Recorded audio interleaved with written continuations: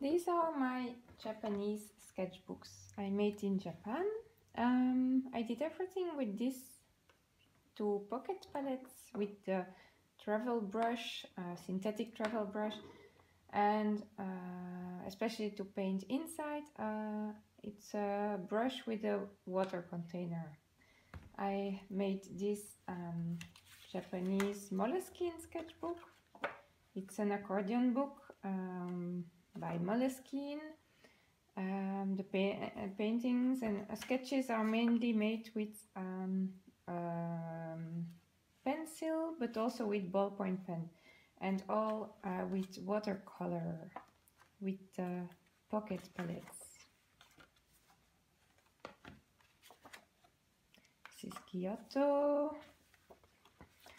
This is Naoshima, art island. Hiroshima, the atomic bomb memorial. This is island near Hiroshima. And Koyasan, a sacred mountain with a lovely cemetery. The bullet train and Studio Ghibli. And Tokyo with the Japanese fish market and tea room. I also made this sketchbook with better watercolor paper. It's thick watercolor paper, 300 grams.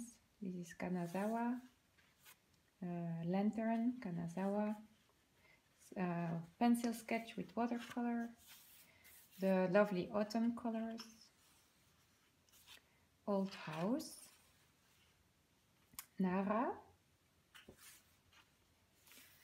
temple garden. We did a lot of temples.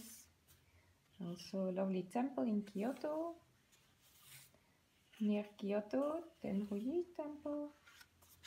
Lovely ryokan, Hiragiya ryokan in Kyoto with a nice wooden bath. This is Naoshima, also Naoshima, Tadawando Art Museum.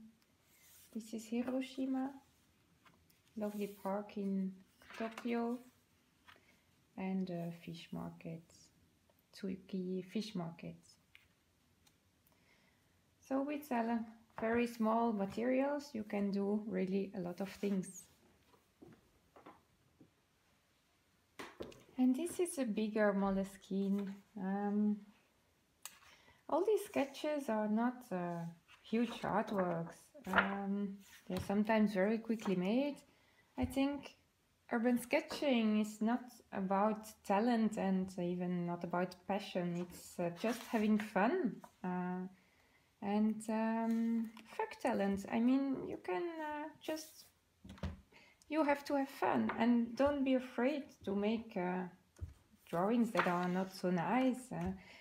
Urban sketching is about giving your impression on the sides and to make even small drawings that show a lot of memories.